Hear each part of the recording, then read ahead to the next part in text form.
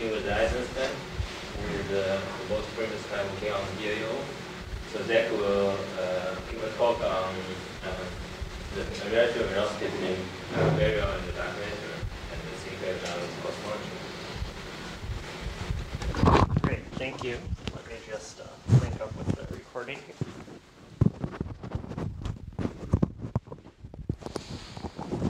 Right, so I apologize. The title is actually two titles, but I'll try to, in general, say shorter sentences than this. So I will be talking about the Baryon-Dark matter relative velocity, which I'll explain what that is quite soon, and then also a new approach to the three-point correlation function of galaxies. And these two things are related. So if you come away with nothing else from this talk, hopefully you'll at least come away believing that the end here is justified. So first of all, I'd like to thank CITA and Dunlop for hosting me. It's great to be here. I've had some very nice conversations with people over the last couple of days, and there's really exciting science going on. And I think it'll actually be obvious how some of the things I talk about could be used to bring that science forward. So we all know that the BAO are a standard ruler. Basically, you have these 2-degree hot and cold spots on the cosmic microwave background at redshift roughly 1100. And they define a characteristic scale, which is actually set by the oscillations of the plasma before the CMB forms during the first 300,000 years of the universe. And so that's sort of cartoonishly illustrated by this little ruler here. Now, the reason you have these hot and cold spots is actually due to density perturbations at that time. So this is photons, but the photons are reflecting the density structure at that time. And today, the galaxies are tracers of the density structure. So this is just one of the typical pie diagrams where you're seeing redshift and the large-scale structure as a function of redshift. And so this is redshift on order 0. And basically what happens is that this characteristic 2-degree angular scale due to the BAO actually also imprints on the redshift roughly 0 galaxies. And so by comparing the redshift 0 galaxies clustering to the CMB, we actually get to measure the expansion of the universe in the intervening time. And you can also do differential measurements where you look at different redshift slices, and that gives you actually different points on that expansion history curve. The CMB is actually important because it gives you an absolute normalization to that curve, because the CMB is just incredibly well measured, and we know, what the real scale of these is. So as I said, the BAO method today uses a bump in the 2-point correlation function of galaxies. So the 2-point correlation function just measures the excess probability if you're sitting on a galaxy of seeing another galaxy at a given separation from it, s. So here we're working in h inverse megaparsecs, and the BAO scale is 100. So here we've multiplied it by the separation squared. That's basically to make this little bump more obvious. The bump is actually about a 1% effect. And these 3 lines are just showing you the different Sloan digital sky survey data releases, DR9 in red, DR10, DR11. And I think the only takeaway there is that the black guys' error bars are much smaller than the red guys and the blue guys, which means we're doing better. And in fact, the latest Sloan measurement, I think, has done roughly a 1% distance to redshift 0.57. So it's a really exciting achievement. And as we push to larger cosmological volumes and more precise spectroscopy and also a larger number of objects, I think that will only get better. And indeed, DESI, which is one of the next efforts in this spectroscopy line, is expected to achieve actually 0.1% precision, and that's on the next 5-year timescale. So the original detection of the BAO bump in the 2-point function was by Eisenstein et al. In 2005, with another concomitant detection in 2D FGRS by Cole et al. Also in 2005, and this figure's from the most recent, probably not even the most recent paper anymore, but anyway, Anderson 2014.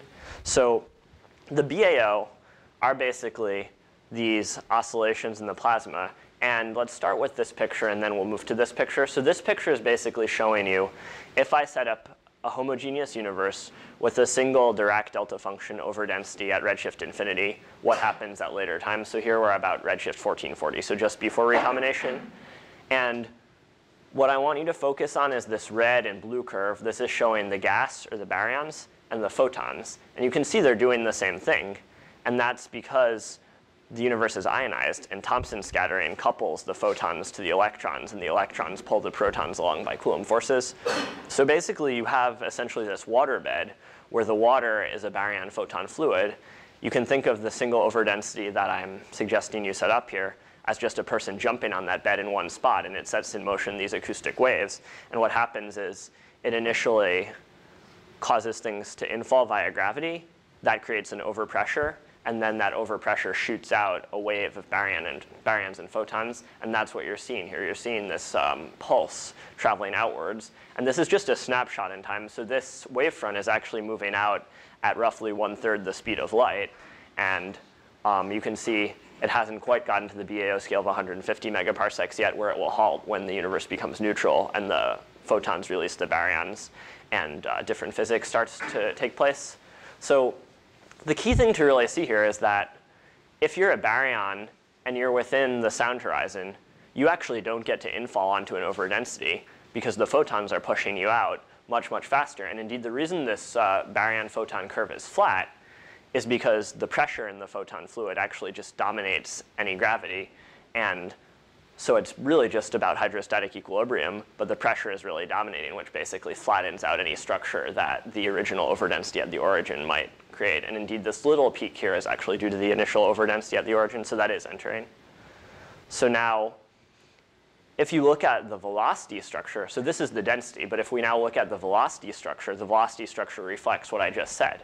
Basically, this red curve is showing you the baryon velocity, and inside the sound horizon, which is denoted by this red line at RS, sorry, maybe a little hard to see a red pointer against a red line, but this red line is the sound horizon. Basically, within the sound horizon, the baryons are just at rest. They don't get to move at all. The photon pressure is locking them in place. Now, there is a little bump here at the sound horizon, and that's because that's where this wavefront right here is continuing to move outwards. But basically, the story with the baryons is that they're at rest inside the sound horizon. Meanwhile, outside the sound horizon, the pressure just hasn't reached them yet from this initial overdensity. So outside the sound horizon, the baryons actually don't know about anything but gravity, so they're infalling just as 1/r². Now here we've multiplied this plot by r², so that looks like a flat constant. But I think the key takeaway here is that outside the sound horizon, both baryons and photons are just responding to gravity, so they actually have to do the same thing. Their velocities are exactly the same here. Now let's look at the dark matter, the CDM in blue. Outside the sound horizon, as I said, it's just infalling as 1/r². Inside, it's still infalling. That's why this velocity is negative. Can everyone see the laser pointer, by the way? Yeah, maybe I'll move to the stick. Yeah, so inside the sound horizon, the velocity of the dark matter is still negative, so it's infalling, but it's not infalling exactly as 1/r². It looks more like a 1/r infall, which would give you a line if you multiply by r².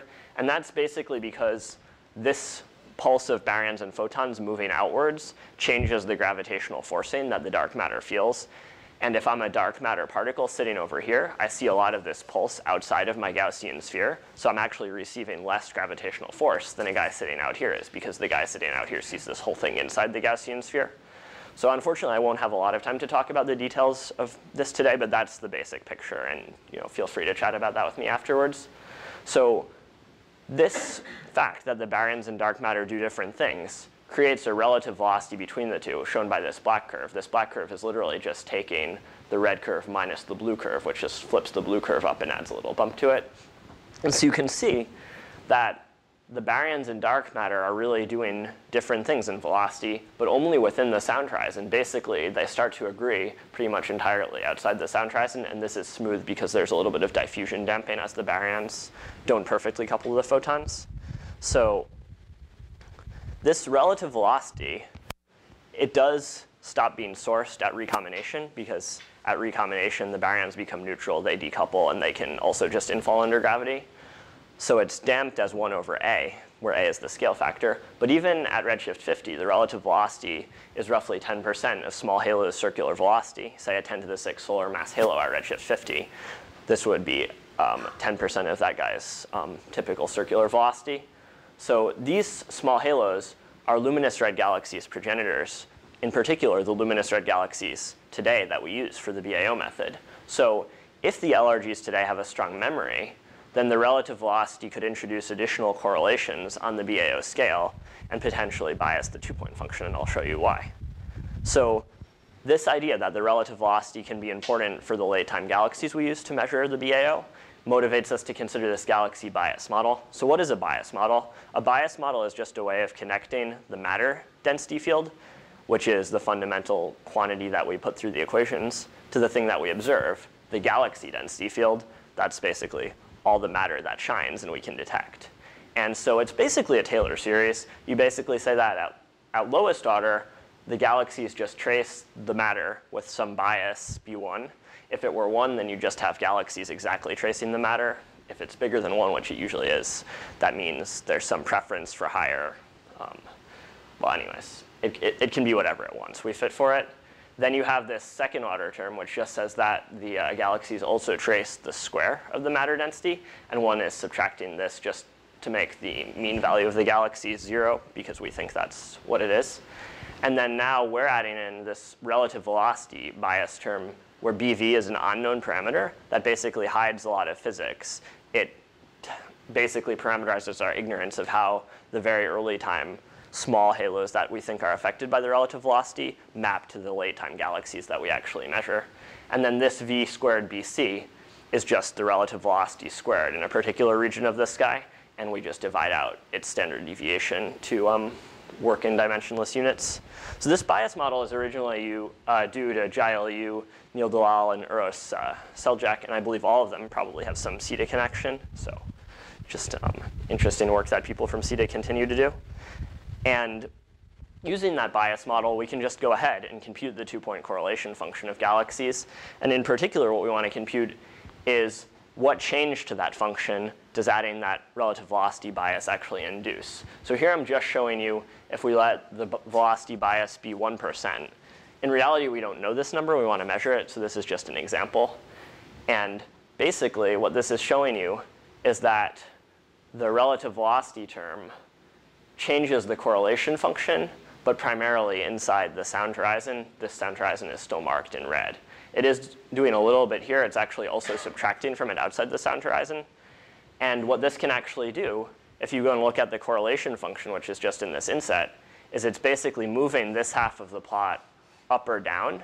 And it's also moving this part down a little bit because of this subtraction here. And so you can see if I shift only this left half up, and if I shift this right half down a little bit, that'll actually change where the maximum of this bump is, which will mean I change where I plot this red line. This red line is, of course, the sound horizon today, which is what I use to measure the cosmic distance scale. So basically, because of the compact support of this effect, which is due to the compact structure of the relative velocity, and by compact I mean it only has support roughly out to the sound horizon, because of that, you actually end up being able to shift where the BAO scale and the 2-point correlation function occurs. And so, of course, if you don't model that, when you go and calculate the cosmic expansion rate from the 2-point function, you'll get the wrong answer, and you'll infer the wrong equation of state for dark energy and think maybe you've measured, a non-cosmological constant when the answer is cosmological constant, or you might fail to detect, a non-constant dark energy and think it really is a cosmological constant, depending on how big and which direction the error goes. So we'd like a way to protect ourselves from that, because that would be really bad. This is, again, a systematic offset in the BAO scale. So it's not statistical. It's not about doing more galaxy surveys or larger numbers. It's really about the modeling being correct. So the idea here is to use the 3-point correlation function of galaxies to actually extract the relative velocity bias and then use that to correct the 2-point if we need to. So the 3-point function is literally just taking a triplet of galaxies, one at S plus R1, and one at S plus R2, and asking what is the excess probability of finding a given triplet of galaxies. And so this expectation value basically mods out the translation and rotation invariance that we think is there. In other words, in cosmology, we assume homogeneity and isotropy. We think things look the same from any place in the universe, and we think if you move, and we think if we look around ourselves, things look the same in every direction. So basically, if you do that, that actually integrates over this S. That just corresponds to moving the origin of the triangle. And it also integrates out some of the degrees of freedom in this R1 and R2. That corresponds to rotating the triangle about a given point. So you get down to this 3-point function, zeta, which just depends on the 2 triangle side lengths and the opening angle of the triangle. This is really just high school geometry. Triangle has side, angle, side, or side, side, side, or angle, side, angle. And here we've just chosen side, angle, side.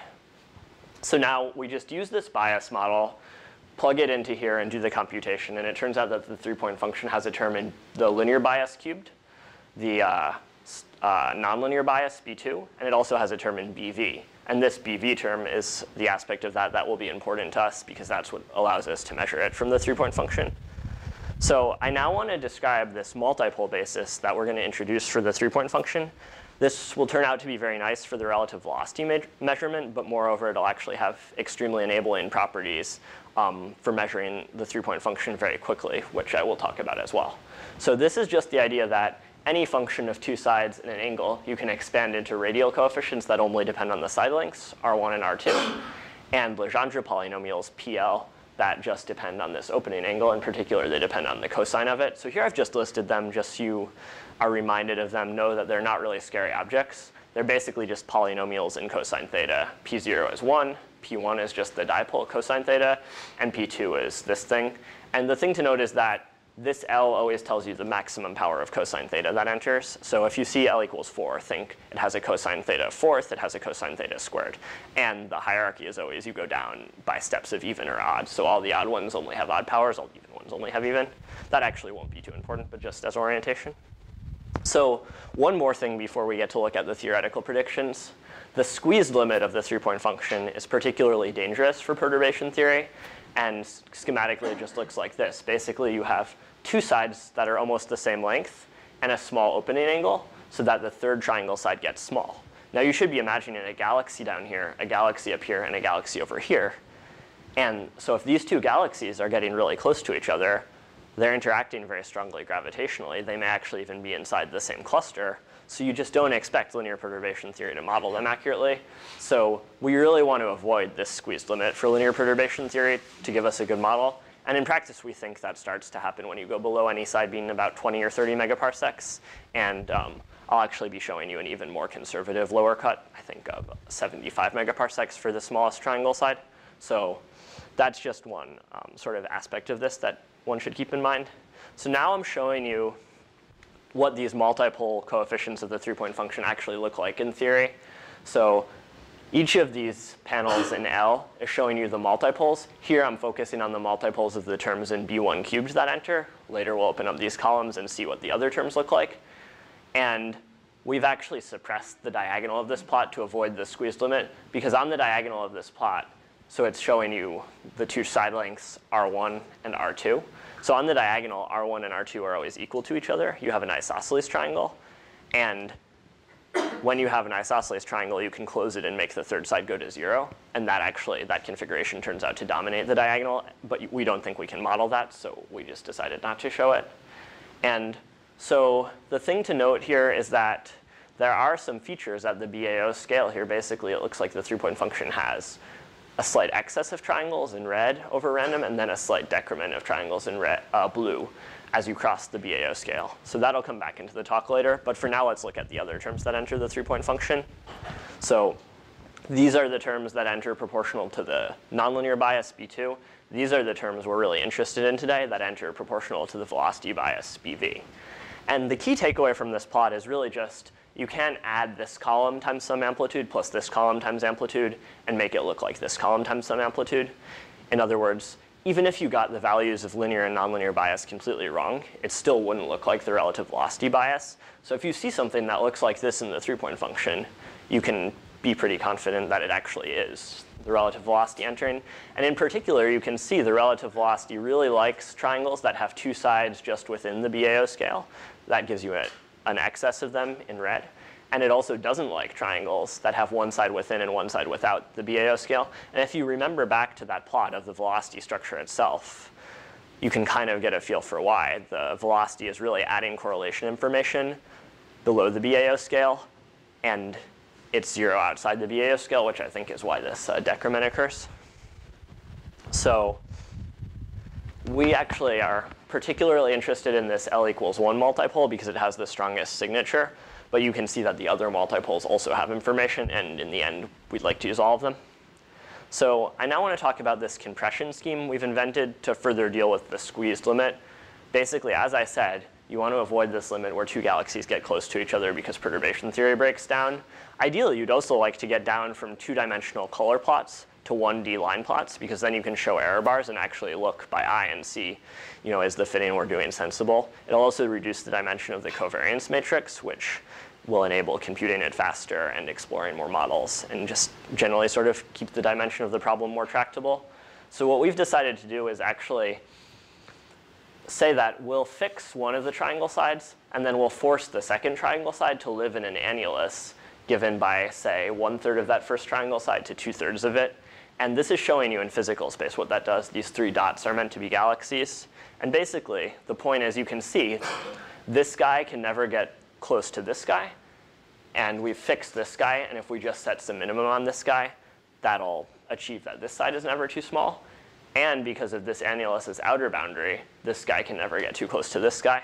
So this compression scheme, if you choose your fraction of the first side that you let the second side be, right? And if you choose a minimum on the first side, it actually gets you away from the squeezed limit, and you can just always be avoiding that. So mathematically, the compression is just the integral of the full 3-point function's multiple coefficient weighted by the usual spherical volume element just from these 2 bounds on the first side. So just integrating over this gray annulus. And then graphically on these color plots, what it corresponds to doing is you just sit at a fixed R1, and you integrate up along these slices in R2.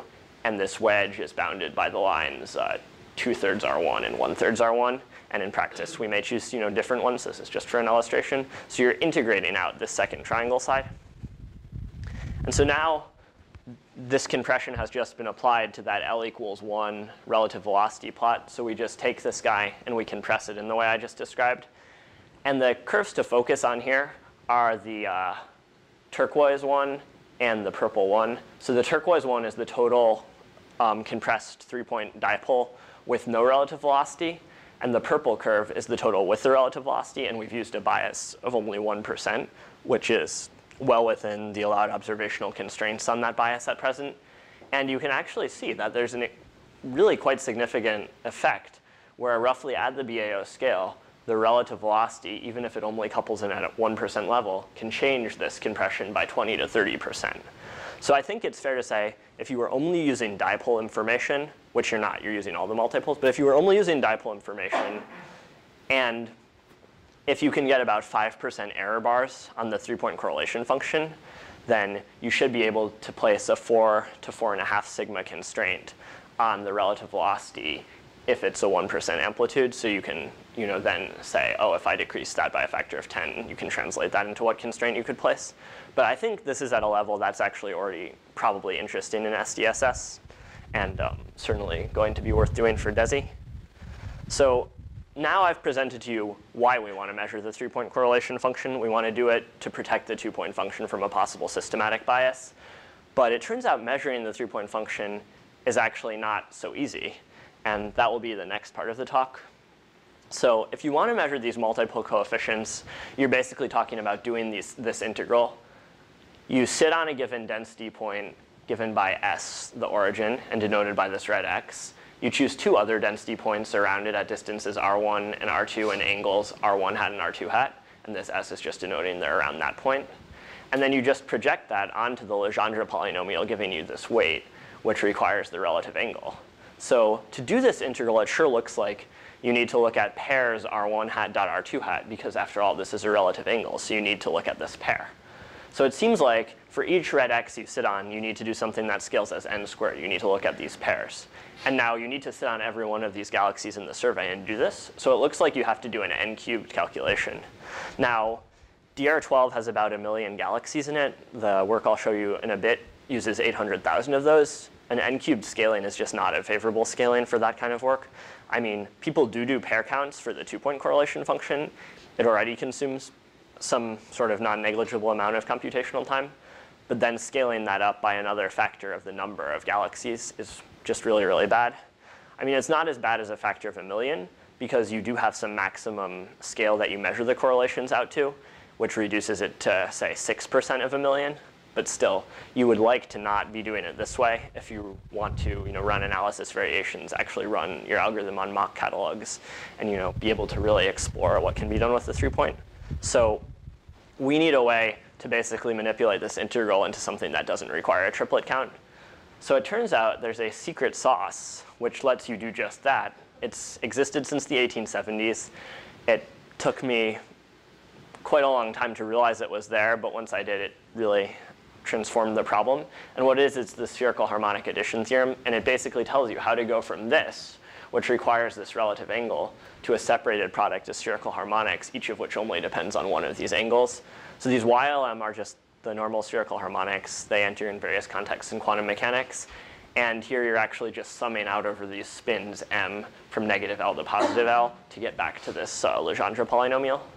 And so if you now take this addition theorem and just insert it in place of the Legendre polynomial, it immediately just splits these into two integrals. And these two integrals actually have the same form. You can see that up to the dummy variable, they're actually the same integral. And so just showing you the same equation that was the last line of that slide, but focusing in on this part, basically this integral is just the ALM coefficient of the galaxy density field around a given point S. So because the galaxies are discrete, this delta reduces the integral to this sum. And it literally is just the sum over all the galaxies J in a given bin of radius R, evaluated at the angular coordinates of those galaxies. So these ALMs are the fundamental quantity you want to compute. So now I apologize for the equations. Those were the hardest slides in the talk. Let's now look at a picture that's going to make this much easier to understand. Basically, what the math on the previous 3 slides is telling you should do is around each galaxy, you compute the ALM in spherical shells or radial bins. So you sit on this X, you bin up all the galaxies around the X being the central galaxy. You bin up all the galaxies around it into these spherical shells. You compute the ALM expansion on each spherical shell. And now, when you want to do a 3-point function, you can be comparing on a bin-by-bin basis rather than a galaxy-by-galaxy basis. And if you only use 10 to 20 bins, which is the typical number one would use, that just totally is negligible compared to other aspects of the calculation. So this expansion on each shell is still order n about each galaxy, and you still have to do it for every galaxy. But basically, this is now an n-squared algorithm for the 3-point function. So we coded it up. It's 500 times faster than the naive triplet counting procedure that I first outlined to set up the problem. And it's actually only 6 times slower than computing a 2-point correlation function. And in fact, a lot of the time is spent finding the galaxies around a given galaxy within a sphere of, say, 200 megaparsecs. And you can calculate the 2-point function at the same time as you do this 3-point function. So really, probably, if you were obsessed with speed, you would just want to run the 2 computations at once. And then this factor of 6 would probably amortize further because you also get the 2-point. So now that we have a way to measure the multipoles, the question is, how do we fit parameters to the multipoles? Well, you need the covariance matrix. That turned out to be hard. The previous state of the art on that, due to Istvan Zaputi in 2001, required a 6-dimensional integral. And that wasn't in the multipole basis, and it just was not clear how to project that onto multipoles. I'm not sure if you can. So I basically went back to the drawing board, thought about it actually for about 2 months, and managed to calculate it. And this is the answer. And basically, what you do is you go into Fourier space, then you have a linked 9-dimensional integral over closed triangles of wave vectors, and that they have to close due to translation invariance, but that makes the problem very nasty, because having the condition that the through wave vectors close couples them all, so you don't get to separate integrals. So it ends up seeming like you have a linked 9-dimensional integral that you then have to transform back to real space if you want to apply it to a real space measurement like the 3-point function. So that's not good. But it turns out that using techniques originally developed for nuclear physics relating to addition of spins and angular momenta, you can factor this all into products of 2-dimensional integrals, which I just list down here, that are basically just transforms of the power spectrum. So this is entering here with 1 free triangle side, and this guy's entering here with 2 free triangle sides, R1 and R1 prime. So this is complicated math. This is just a picture to show you we really calculated something. But in the end, this new prescription allows us to do the whole sort of set of integrations in about an hour or 2 hours. This plot, which is just some bins of the covariance, was calculated in about 10 minutes. So this has really made the covariance much faster to evaluate and actually more or less tractable. So we'd now like to test the covariance because we did make 2 assumptions on the previous slide. I assumed that the covariance is dominated by the Gaussian random field term and that there are no survey boundaries. And in reality, we know that the large-scale structure isn't entirely a Gaussian random field today, and we know there are survey boundaries that matter. So you'd like to test the analytic thing on the previous slide against something more realistic. So what we do is we just take the analytic thing denoted by GRF for Gaussian random field, and we apply its inverse to a covariance matrix formed by just computing the 3-point function for 300 Mach catalogs, the patchy Machs for DR12. And the reason to do that instead of just using the covariance from the Machs is that when you try to determine a 100 by 100 matrix from 300 Mach catalogs, you have more matrix elements than you have Machs. So each matrix element will be very noisy, and probably the matrix isn't invertible. So you want to avoid inverting the Mach matrix, but you need to invert the matrix to actually do parameter fitting. So you can use the non-inverted, just the Mach covariance, to test your analytic guy, and then you can invert the analytic guy when you actually fit parameters. So here what you're seeing is just this thing, and the reason we do a half inverse on each side is just to keep it symmetric. And then we've subtracted the identity matrix. So if our analytic covariance is perfectly matching the Mach covariance, you should actually get the identity matrix out of this, and then when you subtract the identity matrix, you should get 0. And I've windowed out the top half just so you don't spuriously see structure, but basically this in the bottom half does and should look like noise. The mean of the noise is about 0.6%. You'd like the mean to be as close to 0 as you can get. And the root mean square is about 6%, which is exactly what you expect if you determine 110 matrix elements from 299 Machs. It just scales as the number of degrees of freedom over the square root. So this plot actually makes us believe that the Gaussian random field calculation we've done is sufficient to describe the covariance. So now let's actually look at results done with this. So I'll first show you Mach catalogs so you get a feel for what we'll be seeing, and then I'll move to the data. And just to remind you, what I'll be showing you is these compressed results where we've integrated out one of the triangle sides. So you'll actually be seeing one-dimensional plots that have been produced by doing this integral of the full 3-point function. So this is the compressed 3-point function multipoles for the mean of 299 DR12 Machs. So this is, again, the 0 multipole, which is just the no angle dependence term. This is the first multipole, which is just the cosine theta angle dependence, and similarly for L equals 2, 3, and 4. And again, this axis is just the triangle side that we left free, the R1, and that controls how much of the second triangle side enters each of these points. We've also multiplied this by R1 to the 4th power. That's similar to multiplying the 2-point correlation function by the separation squared earlier.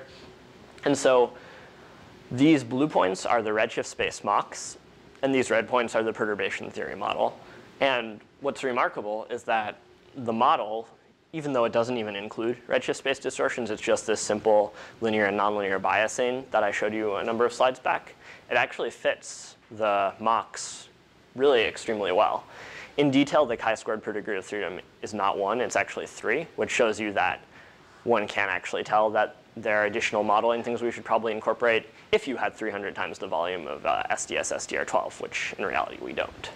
But I want to draw your attention to some features here, in particular this feature in the L equals 1. Now we're working in megaparsecs per h again, so in this unit the BAO scale is 100.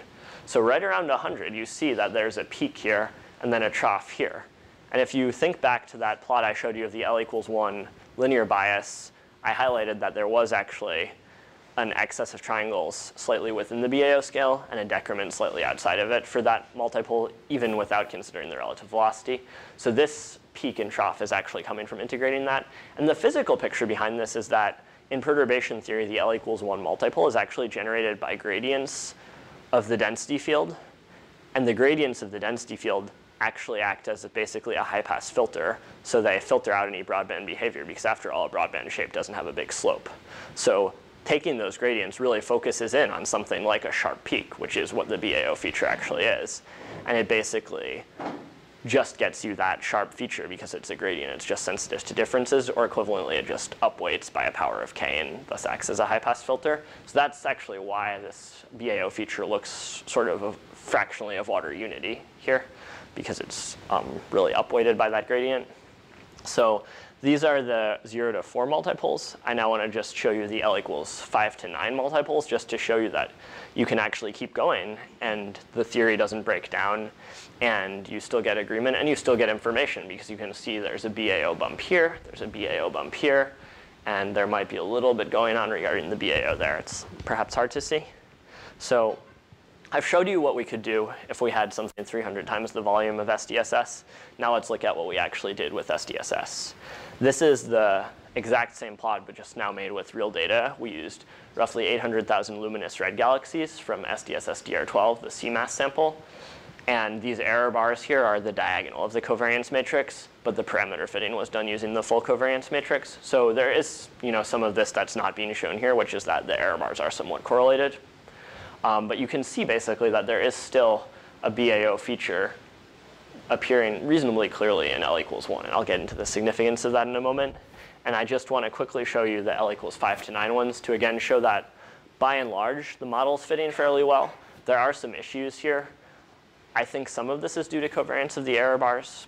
Some of it's probably just due to the fact that these higher multipoles tend to have a little bit lower signal to noise. So the noise is entering more strongly. So now just to focus in on the BAO, basically what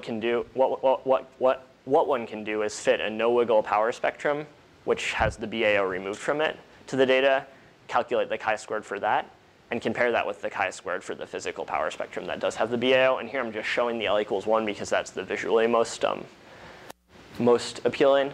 So if we were using the mean of the Machs, we would get a 56 sigma detection of the BAO in the 3-point function. And so this is the fit with the BAO. This is the fit with no BAO.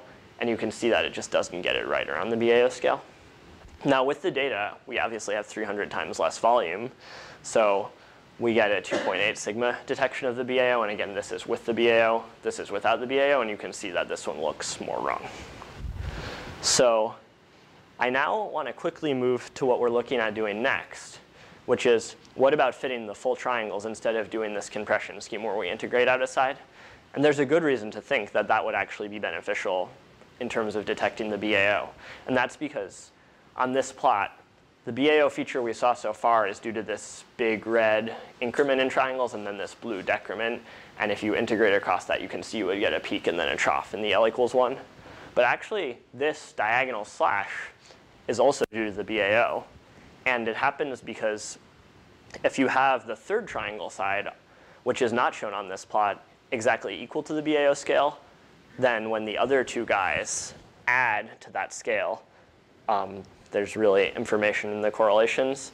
And so basically what you have is these flattened triangles where the two sides you do see in this plot are adding so that the third side can be exactly the BAO scale. And so of course, when you have R1 plus R2 equals a constant, that gives you a line in this space, and the line is going from the BAO scale here to the BAO scale here. And so the key point here is that this feature is at smaller physical separations than this feature in general. And so we would expect the error bars to also get smaller in this region of the plot. But now if you do an integral over a wedge here, you're kind of smearing out this diagonal line that you'd like to measure. So it's pretty clearly non-optimal to be doing this integration if you really also want to capture the probably higher signal to noise on the BAO that's in this slash. So we've been exploring basically fitting the full triangles without integrating out one of the sides. But to do that, it is important to understand the redshift space distortions, something that I already alluded to. It turns out that in the compressed basis that I showed you where we had integrated out the triangle side, the models fit well without doing anything about the redshift space distortions. But we'd like to understand why that's true and whether that will break down when we now move to fitting full triangles. So this is just showing you the first kind of intuition that we got about that. This is Mach catalogs from the DR7, the Las Damas Mach catalogs produced by Cameron McBride and his collaborators. And basically what we've done here is I've just taken all of these compressions given by these L's and taken the redshift space and real space result as a function of R1 and just divided them. And the key takeaway from this panel is really that basically for most of the multipoles, especially these lower multipoles, which are in the solid colors, the redshift space seems to just renormalize the multipole by some constant that's roughly 1.7. And you can see that that constant isn't actually changing a whole lot from multipole to multipole, and it's not changing a lot with scale. Now, obviously, there is something more than that going on with these higher multipoles. These higher multipoles are still more sensitive to squeezed configurations, which the RSD, I think, also tend to produce because the fingers of God, if you look at a finger of God, it is a squeezed triangle, effectively. So it's not completely obvious that we can just get away with a constant rescaling, but it's an interesting thing to start exploring, and I'll show you more information on that. So this panel is just showing you this panel, but averaged over a scale. So instead of a scale-dependent rescaling at each multipole, we now just report one number at each multipole. And this is showing you that basically the first 5 or 6 multipoles all kind of rescale the 3-point function by roughly 1.7 when you introduce redshift space distortions. As I said, there's a bit more going on with the higher multipoles because they're more sensitive to the squeezed configurations. So we'd now like to understand this that we're seeing from the simulation. We'd like to understand it from a theoretical perspective. So we begin with this bispectrum model. The bispectrum is just the Fourier space analog of the 3-point function. And basically, this bispectrum model is just saying you have 2 power spectra, 2 galaxy power spectra, and then you multiply them by these kernels, and all of these d factors go to unity or go to 0 in the presence of no RSD. So these d factors are really encoding the redshift space distortions. So if you have no RSD, you still get this F2 kernel, which is just from a second order density field. But this G2 kernel, which is a velocity kernel, will just drop out because this guy goes to 0. And these other redshift space distortion guys will also go to 0. So we need to understand what is it that the d's are doing to the 3-point function that makes them basically just rescale it in a way that's tractable. So unfortunately, each of these d functions is rather complicated. These equations are all in a paper by Roman Scocimaro, Couchman, and Freeman from 1998. And this is just one example. And you can see basically it has considerable dependence on the lengths of the wave vectors in Fourier space, k1 and k2. It also cares about x, which is the cosine of the opening angle between them. And what's even worse, it cares about k3, which is this side.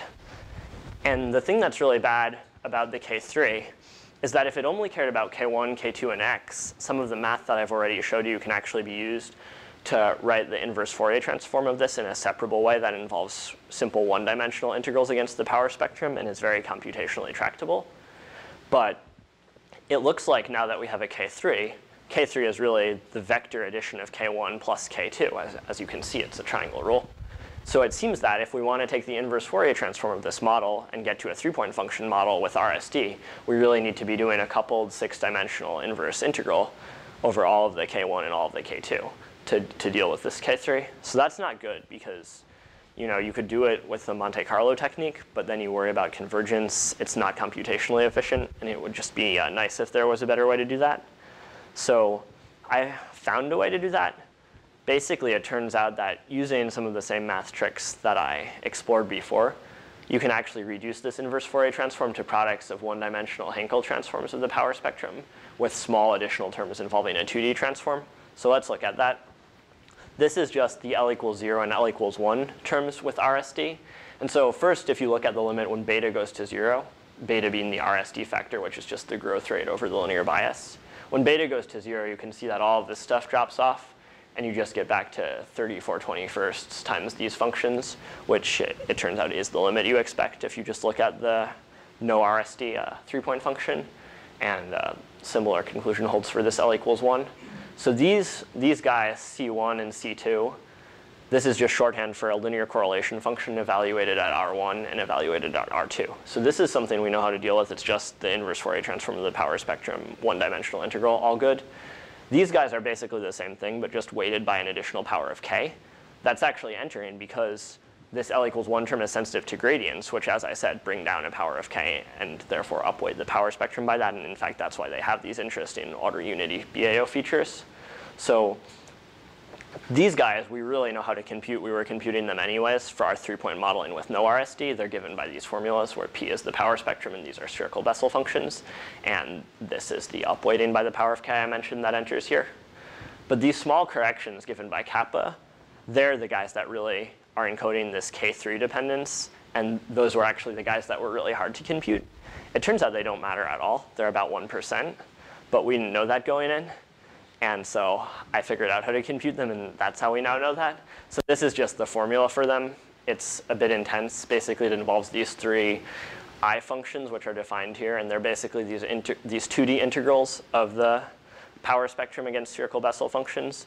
So you have these tensors that you form where you have this power spectrum and the spherical Bessel functions, and then you integrate two of those against each other to get to here, and then you add those up to get to the correction. And the reason this correction is small is that these coefficients actually add up to 0, and these functions are just not all that different from each other. So you're basically adding three things that are nearly trying to cancel out. And physically, I don't think we fully yet understand why that is, but that's an aspect of this we're still trying to explore. So I'll now just wrap up by showing you what we get out of that. This is the multipoles of the redshift space through-point function.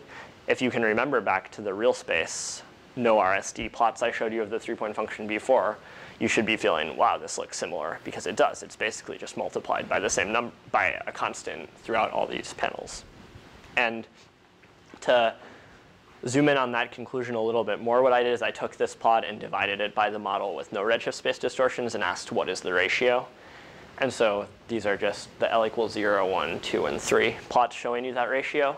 And now these look like they have crazy structure, but that's actually because you're getting a divide by 0 in regions where the no RSD three-point function is getting small. But most of the story is actually about the fact that these plots are really mostly the same color, which tells you that they're basically roughly constant. These plots also allow you to see why our compression scheme was making this even more tractable.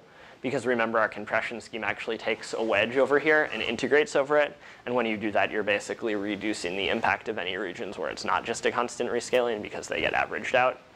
And so just to wrap up, I've shown you a fast, novel algorithm to measure the multipole moments of the three-point function. We've used it on 800,000 DR12 LRGs from SDSS. The modeling seems to fit well, and we have a 2.8 sigma BAO signal in the compressed basis. And this work is on the archive if you're interested in further details.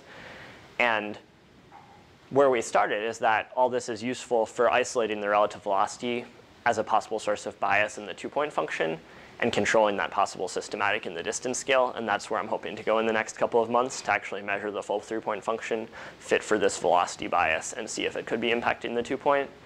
And right now, what's underway is incorporating the redshift space distortions to analyze the full uncompressed three-point function. And the goal there is also to detect the BAO at even higher significance than 2.8 sigma. I believe from preliminary analyses that I've run that we can get to between 4 and 5 sigma. And once you get there, that's actually at an interesting level where you can measure the cosmic distance scale from the three-point function alone to roughly 1.5% precision. So that's kind of an unexpected aspect of this, that it turns out there really is distance scale information in the three-point function. And it's not going to reach the same precision as the two-point function, where they've already reached 1%. But it is an interesting complementary source of information that I think we should really be exploiting, given that the data you need to do this is exactly the same data you could use for the two-point function. Like, the surveys are being done anyways, the spectroscopy is all there. So why not just be a little smarter with our analysis, run some fast algorithms, and extract all the distance information that we can find. So thank you.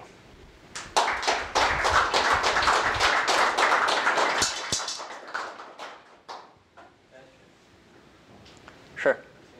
So you showed a model for delta G, which was a biasing, which had the term proportional to v squared, the relative velocity. So I was just wondering, and you showed a Green's function for that. What if whatever process that's causing the biasing from the relative velocity is a non-local process that actually modifies the effective shape of that Green's function? Yeah, that's a good question. I think it depends on the type of process. I mean, most of the processes that happen don't involve gravity, in the sense that most things like feedback, like if you worry about supernova feedback, or if you worry about chemical enrichment affecting the star formation and that somehow coupling in, that's all basically fairly local. There's like a Lyman-Warner background, association effect, that they're radiative, that have a long mean-free path. So that's kind of the lines that Yeah, that's true. I mean, things like that could matter, but unless the mean free path is sort of larger than 150 megaparsecs, then it's really hard for it to actually, because basically you should imagine the universe as a patchwork quilt where you have blue squares and red squares, and the blue squares and red squares are both 150 megaparsecs on a side, and actually you should imagine circles, but that wouldn't tessellate the quilt. So imagine squares. And basically, if you're a galaxy sitting in a square, all the other galaxies sitting in that square will care about the same relative velocity value that you do. And so anything even like Lyman-Werner, unless it can actually get out of that square and get into some other galaxy square, I don't think can introduce correlations. What I do wonder now that you ask this is if non-local biasing like the tidal tensor could actually matter, because that is a gravitational effect. So that actually can get pretty far. And it might be that there's some coupling between the tidal tensor and the relative velocity that kind of does, as you say, modify the effective shape of the Green's function. That would be interesting to do some estimates on. My suspicion is it wouldn't matter a lot, because I think that the tidal tensor bias is roughly on the order of the nonlinear bias, B2, which we did measure and which we found we basically got it that it wasn't 0, but we had like an error bar that was comparable to the measurement we made. So it's just not very well constrained, which tells you that the model isn't that sensitive to it. So I would suspect, given that I think the tidal tensor bias is also on the order of that effect, that even if it did couple to the relative velocity, it would be at a higher order in the expansion than the relative velocity term enters at. But yeah, I think it would be worth doing more quantitative work on that. Have you thought at all about the interplay with nonlinear BAO reconstruction in this class? Yeah, actually, just yesterday, Joe, both he and I were talking, and he pointed out that since we know the velocity Green's function now, you could probably just feed that into the whole reconstruction algorithm and just tell the reconstruction algorithm, look, you know the density field, compute for me not only the velocity field you were already computing to do the reconstruction, but also compute the relative velocity field, and then do some prescription based on that to kind of null out the effect. The problem, though, I think with that, or at least the thing we still need to answer about that, is what prescription do you then put in? Like if you say, OK, in this patch of the universe, I know what the relative velocity is. After all, it's just sourced by these densities, and I can compute it. How do you then decide, oh, I should reduce the amplitude of my galaxy field after reconstruction by X%? I think that would, in the end, come down to still knowing that biasing amplitude BV, so you still kind of need some way to measure that. So I think if we find an interesting value of that with the 3-point function, it's definitely worth then exploring. Given the knowledge of that number, could we feed it into a reconstruction to just take it out of the 2-point rather than just fitting a 2-point model where we know that number? So yeah, great question. Sure. How correlated is the measurement of the BAO from the 3-point function to the 2-point function? Yeah, that's also a great question. Yeah, that's a great question, and we just don't know the answer. I mean, analytically, you can look at the covariance and construct it, and it's 6th order in the linear density field. But I don't know that that tells you much, because the 3-point function is 4th order, and the 2-point function is 2nd order at leading order. So they're also, the covariance kind of has to be 6th order. People, up until say about 2005 or 6, were just ignoring it. Then there was a calculation in 2006 by, I think, Sefusadi and Komatsu that basically says that the covariance between the 2-point and 3-point is extremely sensitive, is dominated by the squeezed triangles. But they did it in Fourier space, and squeezed triangles in Fourier space aren't actually necessarily squeezed in real space, because a squeezed triangle, it has all the information about multiples of that frequency. But if we just kind of take that as an intuition, I'm a little optimistic here that since we're avoiding squeezed triangles, we might be avoiding the most dominant part of the covariance and actually getting independent information.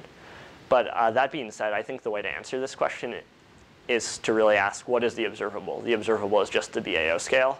Let's just go and measure the BAO scale in the 2-point function and in the 3-point function, and just make a